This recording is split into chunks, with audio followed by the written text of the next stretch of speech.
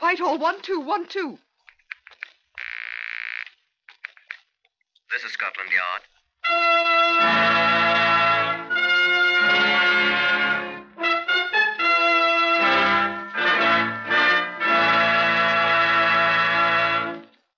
For the first time in history, Scotland Yard opens its secret files to bring you the authentic stories of some of its most baffling cases.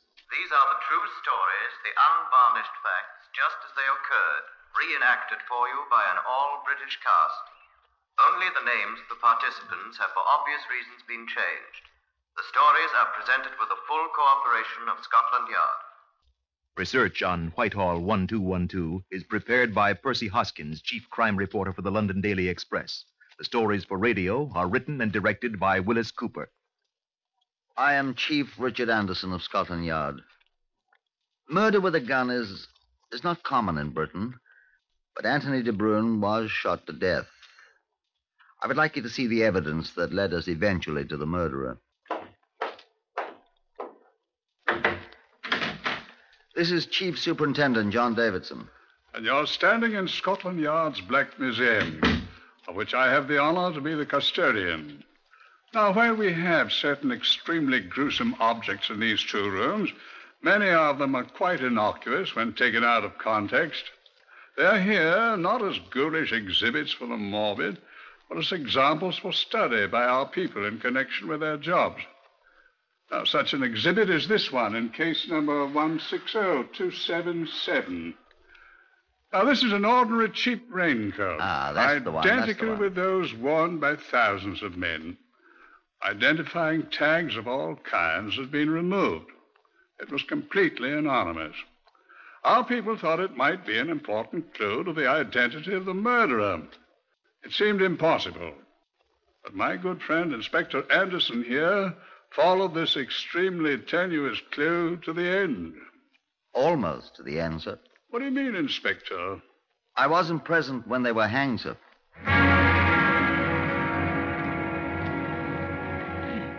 The crime. At 10 o'clock of the morning of April 3rd, 1947, Anthony de Bruyn, a young stockbroker's clerk, was walking with his fiancée toward Howard's jewelry shop in Charlotte Street near Tottenham Court Road in London. They were on their way to purchase an engagement ring. Or at least 6 carats, darling. Set in platinum, too. I wish I could afford it, really, though. Whatever it is, I'll love it, Anthony. Well, come on. Let's see what I can afford, shall we? Darling. What's that? Robert! Out of the road, there you go! Out of the road!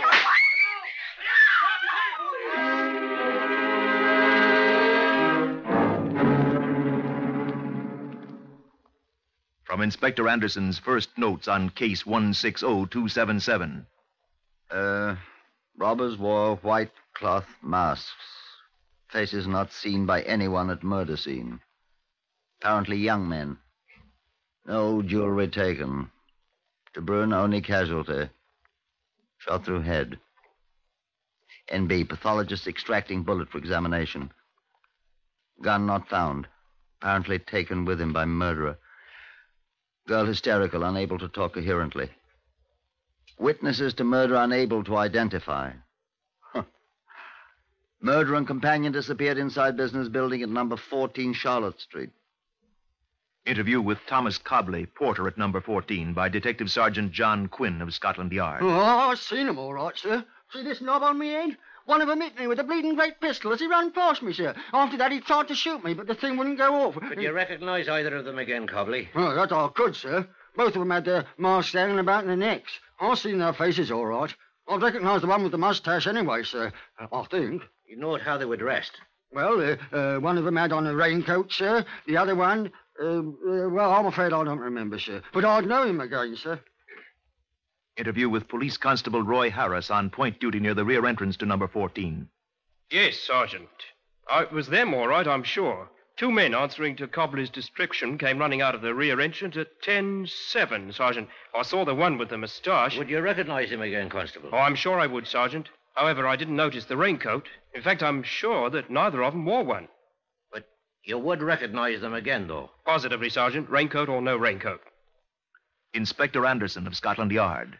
We found the raincoat 3 hours later. It had been hastily tucked in a dark corner of the hallway at number 14, through which the men had apparently run. Yes, it was the same coat you saw in the Black Museum a few moments ago.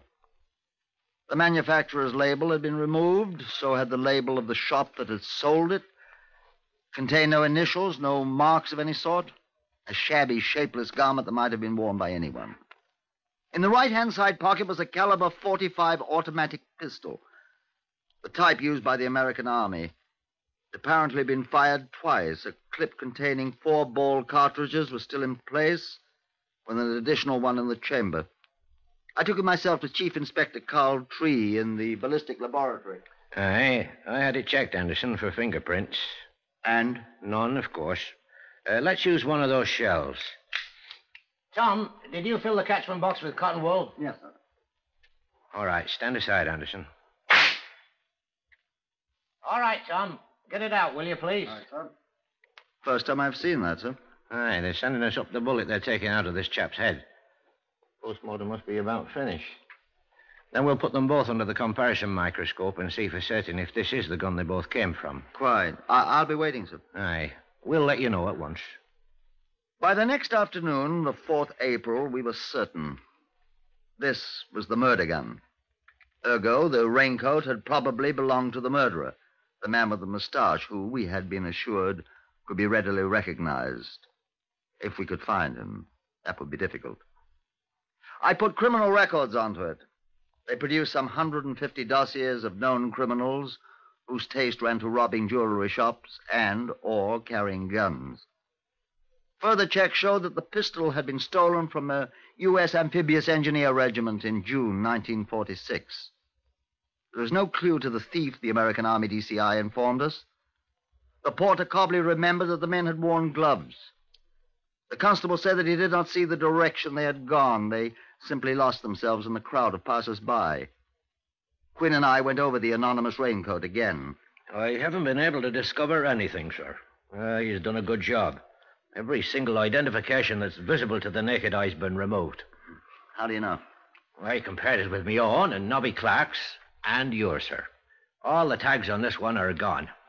I wonder if he removed things that aren't visible to the naked eye. You mean things you might find with ultraviolet or infrared light, sir? I was thinking of something else. What, sir? Get me a razor blade, Quinn. You're going to rip the coat apart? I was lucky. The first cut I made. The seam where the left sleeve was attached to the coat itself revealed a tiny stamped paper tag sewed inside the lining. It was a kind of manufacturer's stock tag. Photographs were quickly made, circulated to every manufacturer of raincoats in the country. That took a week, but a firm in Leeds identified it at once as one of theirs. The coats, they said, bearing that stock number, had been sold to shops in southeast London, either Deptford or Bermondsey. Well, thank heaven for forgers, Quinn, I said. That I don't get, sir. Look, A, people forge clothing coupons. Yes, sir. B, when you buy clothing at any store in London, the shopkeeper puts down the number of the coupon book, what you've bought, and your name. Why, oh, that's right, sir. Go and find me the names of the people who bought these coats, Quinn, my lad.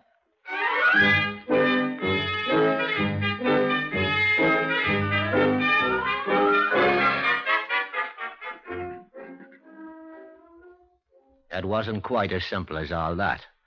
But it wasn't so hard either. There had been 24 dozen of that lot of raincoats sold in those 2 districts, and we accounted for all but 6 of them.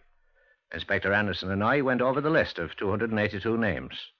We found not one name we'd ever heard of, and criminal records reported that none of them were known in their files. Well, it was a good try, sir, I said to Inspector Anderson. Well, we still haven't checked on each of these names personally. We'll have to do it, sir, I expect. Quite. Well, gird up your loins, Quinn. Sir, they're right up under me chin now. I was just thinking of something. Sir? Got your own book of clothing coupons on you? Yes, sir. Let's see them, will you? Yes, sir. Sign? Sign it myself, sir. What's the matter, sir? What's your name? Hey, John Quinn. You know that, sir. This is signed Quinn John. Well, by crikey. And mine is signed Anderson Richard.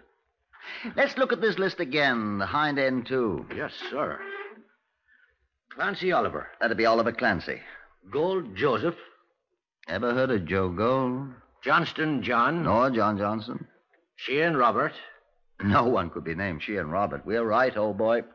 Freeman George. George Freeman. Mullen. By crikey, I remember that name. So do I, sir. But he died last month. Yes, sir. Smash and grab feller. A real white boy. I remember. Killed in a bus accident in Clerkenwell. He must have bequeathed the coat to somebody, mustn't he? You know, I seem to remember he had a kid brother in Borstal, sir. Check up and see if he's still there. If he's been let out, I shall very much want to talk with young Mr. Freeman.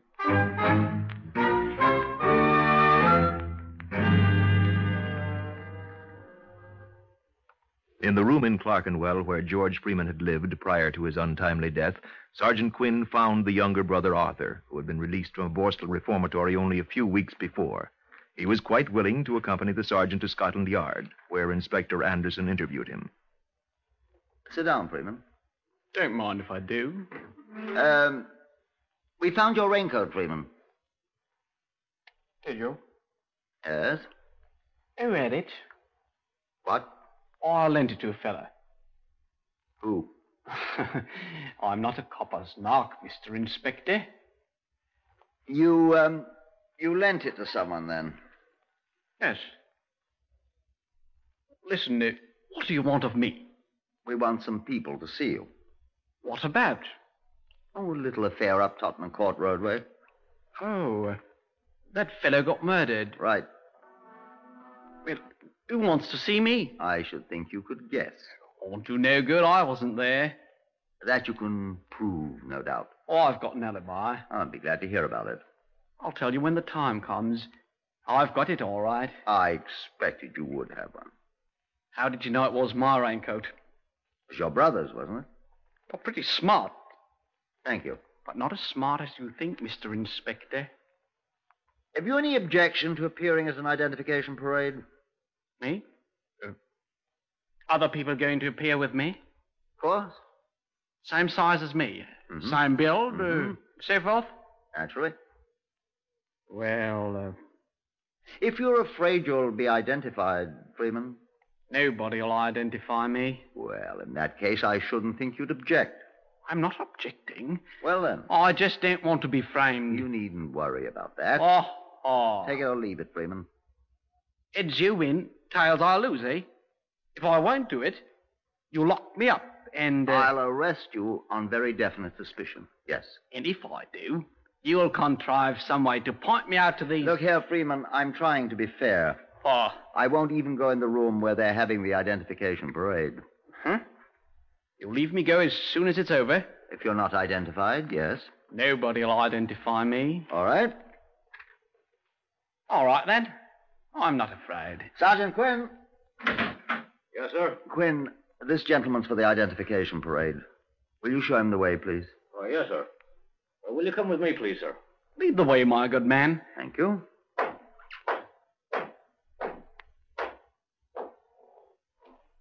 You want to know who I lent that raincoat to? I'd be most interested. Tell you what I'll do.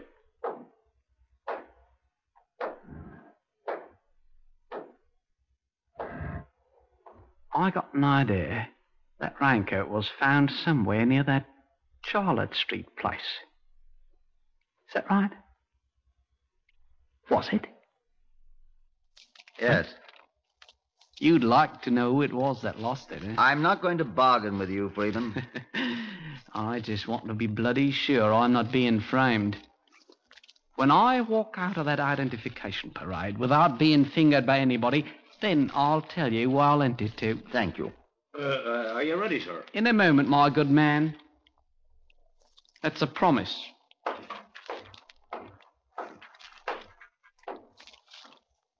I wasn't there. Perhaps he was. Freeman was not identified by anybody.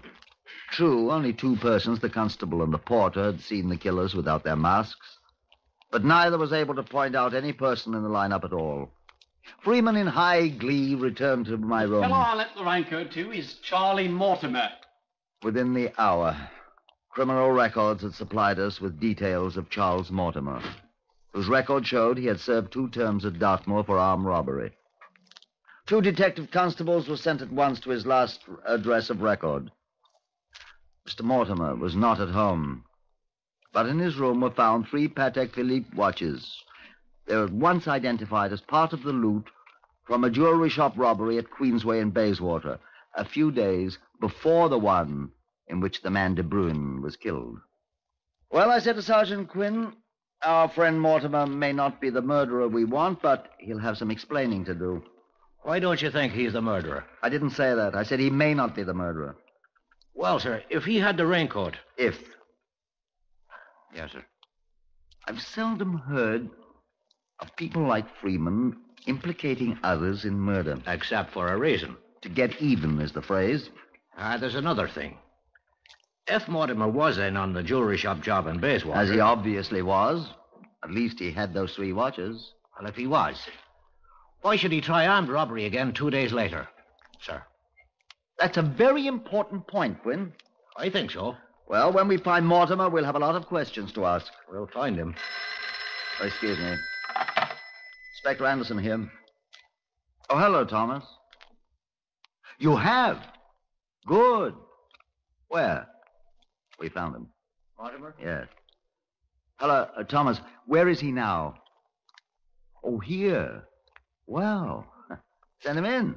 I'll go get him, sir. Good. Quinn's coming to fetch him. Did he talk? Didn't ask him any questions, eh? Good. Let him think it's the Bayswater job he's been nabbed for. Right.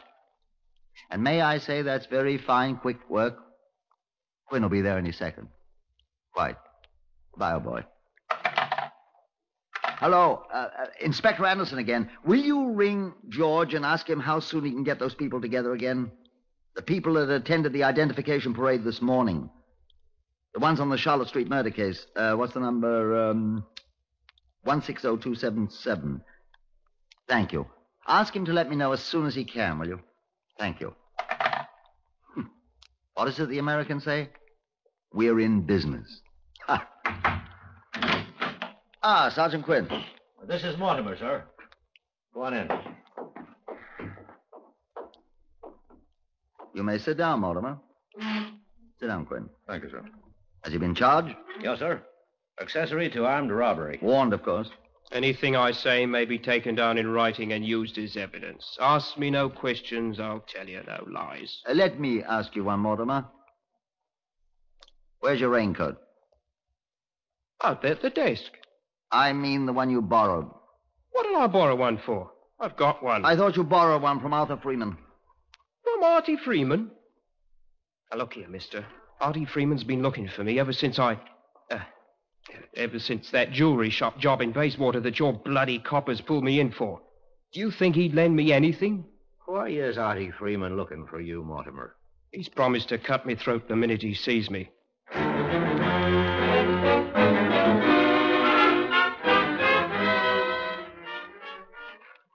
This is how Charles Mortimer explained that somewhat astonishing statement. It was on the day that Arthur Freeman was released from a Borstal institution, where as a juvenile delinquent he had served a long sentence. A friend of his, a certain Basil Green, another ex-Borstal boy, and Charles Mortimer had arranged a welcome home party for Arthur at a pub in Clerkenwell. It was quite a party, Mortimer said. After the other guests had departed, Arthur Freeman and Charles Mortimer sat at a table together and talked. The third man, Green, was asleep on the floor. Welcome home again, Artie, old boy. Welcome home to you, Charlie. Very happy returns. That's right. You a drink. Yeah, I feel. You. I gotta have some money. Well, I got 2.5 crowns. More than that. I ain't got no more. Maybe Basil's got some. Hey, Basil. All your money? He's asleep. There he is. Take your foot off his face. Why? Gotta be polite. I'm polite. I need money. I'm stony. Let's go get some. All right. You know where? I know a jewelry shop. Let's go rob it. That's what I mean. Take Basil with us. He's got a gun. I ain't got a gun. I'll borrow Basil's. Where's this jewelry establishment? Huh? Bayswater. Queensway, Bayswater. Listen, you double-cross me, I cut your heart out. Oh, I ain't gonna double-cross you. Better not. I slit your throat, boy. Just don't worry about your pal Charlie Mortimer, boy. When we do it? What? Rob jewelry shop, kill people in shop, get jewels. I got the place all figured out. Been casing it. Taking sides. That's right. When we'll do it? Tomorrow. Oh, listen, let go. Listen, I'm not kidding about this, Charlie. I ain't had a sixpence of my own for so long. Not a bloody farthing. I gotta have money. Let go. And if I have to kill somebody to get it, that's all right, too. If I gotta kill to get money, I'm the lad'll do it. Look at me, Charlie. And I don't care who I kill. And that goes for you, too, if you cross me up. I'm not you gonna understand? think I'm a crook. Meet me and Basil tomorrow morning at 8 o'clock on the down platform at Bayswater. I'll bring Basil's gun. We're gonna be rich, Clark. That was the way the first robbery began. The first association of Arthur Freeman, Basil Green, and Charles Mortimer. The affair was quite successful from their standpoint, and the three men separated, Mortimer carrying the loot. Mortimer went directly to a receiver of stolen goods and disposed of all but the 3 watches we found in his lodgings. Thoroughly dishonest crook. The rage of Arthur Freeman was terrible to behold when he came to Mortimer's deserted lodgings and found only the 3 watches Mortimer told us. He told us more. I heard from Basil Green that he raged. Simply raged, sir. Cut me throat from ear to ear, he said. Cut me up in little pieces and feed 'em to me, he promised. I was fair upset. Gentlemen, I never killed nobody. I knowed he'd do what he said because I know the knife he carries. I'll be safe in prison, won't I? Won't I? I'm bloody weary of dodging Artie Freeman. I was just on my way to a boat for South America when your Scotland Yard gentleman picked me up. You saw the tickets. Inspector Anderson sent me to pick up Basil Green and Arthur Freeman. I found Green easily enough, but our chief suspect, Freeman, had disappeared. At an identification parade, Green was quickly identified by those present at the Charlotte Street murder. No one even looked at Mortimer. Green was placed under arrest for complicity in the latter case. Mortimer was tried and convicted for the Bayswater robbery. Green, a rather simple-minded young spiv, decided to make a statement. Yes, sir, of my own free will and accord. Yes, sir, I understand what I say will be used in evidence. Go ahead, Green. Well, sir, will I start? Wherever you like. Well, sir, I was asleep when they planned it. Do you mean when Mortimer and Freeman planned the first robbery? Huh? Yes, sir, that's what I mean. Artie and me and Charlie went to Bayswater and we did that thing. You mean the robbery? Huh? Yes, sir, that's what I mean. Charlie took the stuff we got, and when Artie and me went to find him, he was gone. You know about that, sir. And then Artie got awful mad, and he cursed, and he... What did he say? Well, I couldn't repeat that, sir. There's a lady present. Miss Bellamy will hold her ears. Yes, sir. Well, he threatened Charlie and said he'd cut off Charlie's bloody ears and cut his throat and stab him and murder him. That is Charles Mortimer you're referring to. Huh? Yes, sir, that's what I mean. So, Kenny said we had to have some money right away. You're now referring to Arthur Freeman? Huh? Yes, sir, that's what I mean. He said he wouldn't give me my gun back, and we'd go and stick up another jewelry store right away, and I told him I knew a little about this place in Charlotte Street. He said, all right, let's go. We went and looked at it, and the next morning we did it. What'll I say now, sir? Whatever you like. Well, sir, we had those masks on we used at Bayswater. As soon as we went in the place, somebody shouted, and somebody must have pressed a buzzer or something. Artie yelled out. He cursed, sir. And we run out, And there was this man, this DeBrun, or whatever his name was. He was just coming in the door, and he said, "Stop," and Artie cursed again and shot the man, and we ran. Now, mosques was falling down, and we hit a man in the other building. We run right through it and out the back, and Artie took off his raincoat. It used to be his brother George's. He was a very nice fella. You are now referring to George Freeman as a nice fellow. Huh? Yes, sir, that's who I mean. Artie wasn't. Isn't, I mean. Well, Artie swore at the raincoat and said he could be identified by it and threw it away. That's the way it was, sir. Your statement will be given to you after it's typed. What for, sir? For you to read and sign. Sir, I can't read very good. Well, I know where you can find Artie if you want him, sir. You know where he is? Yes, sir. You'll die when I tell you, sir. Should I tell you, sir? If you like, Green. Well, sir, he's in jail.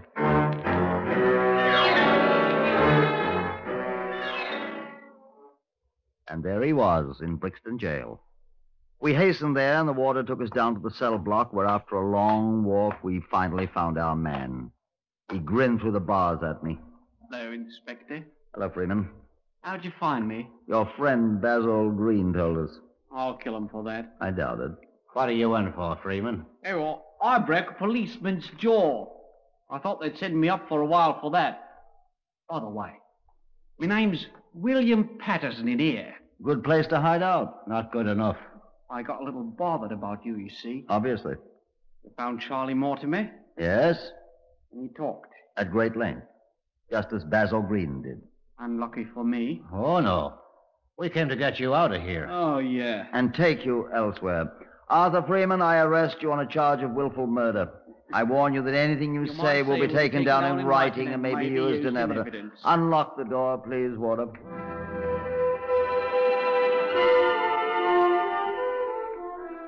At the trial at Old Bailey, both Arthur Freeman and Basil Green were found guilty of the murder of Anthony DeBrun and were sentenced to be hanged. The sentence was duly carried out.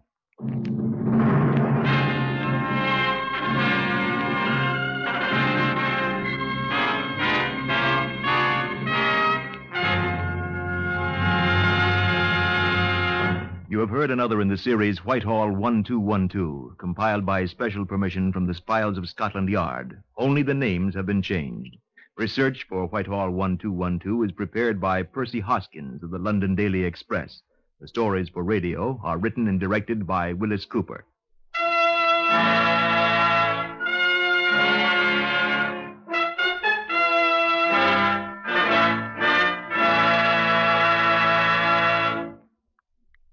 This evening, Whittaker Chambers comes to the NBC microphone to read a letter to his children. Now, this is not an ordinary letter. This letter means as much to you, the American citizen, as it does to Mr. Chambers' closest relatives. This letter brings you the true nature of communism, its political implication to you as a citizen of the world, more particularly of the United States of America. And this evening, Mr. Chambers will tell you why he chose communism, what he thought it would mean to him, politically and personally. That's A Letter to His Children by Whittaker Chambers. 3 chimes mean good times on NBC.